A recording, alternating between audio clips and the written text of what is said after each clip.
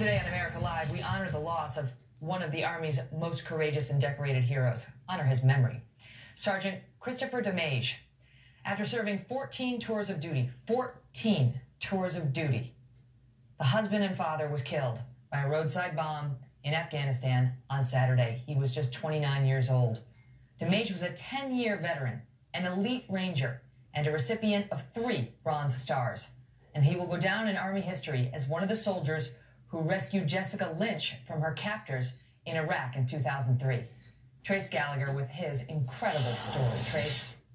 You know, I was looking through his background, Megan, and all you really can say is wow, because as an elite Army Ranger, Kristoffer Domeij really was one of our greatest military men. And if you look at his list of accomplishments, it is absolutely exceptional. He was killed by a Taliban bomb near Kandahar during his 14th, as you said, deployment, making him the Ranger with the most deployments ever to be killed in action. The previous record was 12. Now, those who don't know, Rangers deploy for 105 days at a time, but they conduct missions every single day. Most famously was Domeij's part that he played in the rescue of Jessica Lynch. I mean, who can forget this night vision video, Iraq 2003, that midnight raid into enemy territory, the Navy SEALs, the Army Rangers going in, finally whisking Jessica Lynch onto that helicopter and out of enemy territory. That clearly is the most famous one. But if you look at his other awards, the list is lengthy. Look at this.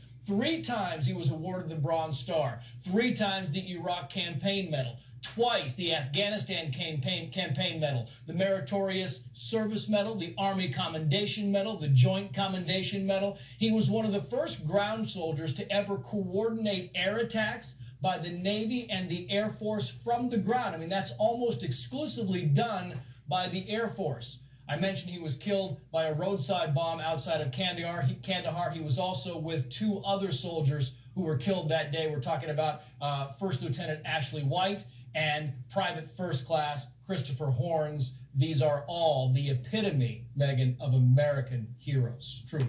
Wow, what a loss. And it is quite something to have the honor of their service to this country. Trace Gallagher, thank you. Yes.